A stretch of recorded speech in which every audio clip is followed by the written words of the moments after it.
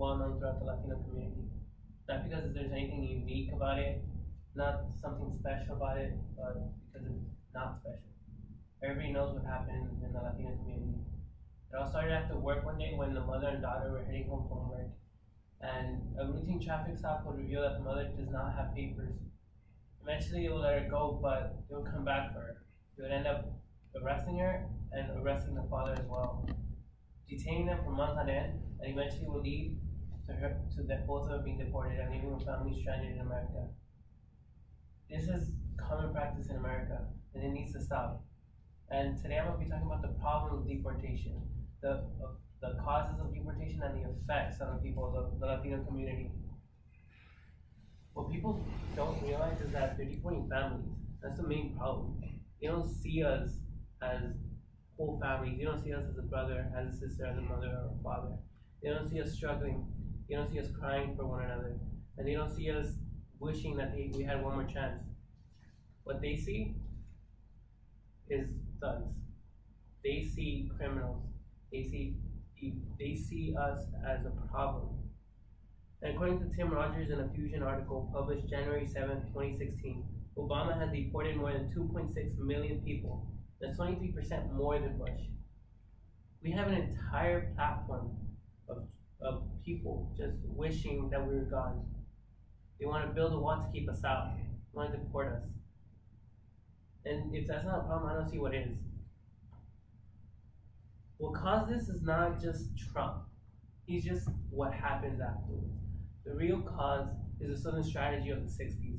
The Republican Party decided to exploit the deep seed of racism within the Southern white man. And they exploited it.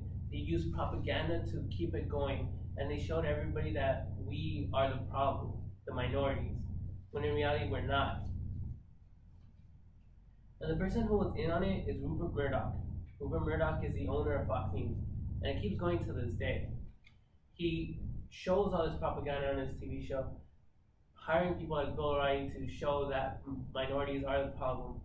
And it's not even that long ago that Bill O'Reilly said that Mexicans are rapists and they are criminals.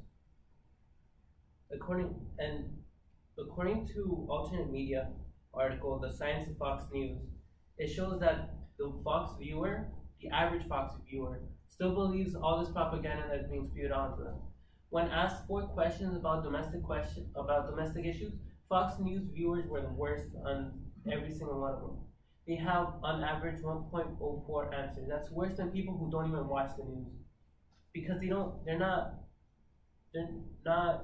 less informed than anybody else. They're misinformed. They're fed all this propaganda and they feed off of it, and they think they're really smart for doing it. And so the effects eventually lead to harder life for every single person in the Latino community. They have to worry about their parents being deported, brother or sister. They have to worry about their parents. And sometimes when they are deported, they have to take up that mantle that they had. They either have to raise their siblings. They have to provide for the family, and that's not the way to make themselves successful. They have to drop out of school, and eventually that just leads to people not being able to live the American dream. They cry over their loved ones, and they have psychological effects. They're not able to see their parents every single day like you or me. And many of them are considered criminals. And so this leads to the image of the Latino community. We feel microaggression. In everyday talk, people sometimes include these lines like, "Your English is so good," as if they expect it not to be. They expect us to be misinformed, miseducated. They expect us to be criminals. And this, according to Psychological Benefits article, published September 26, 2013, stated that 98% of participants experienced microaggression, and it led to mental illnesses like depression. That was in 2013, 98%.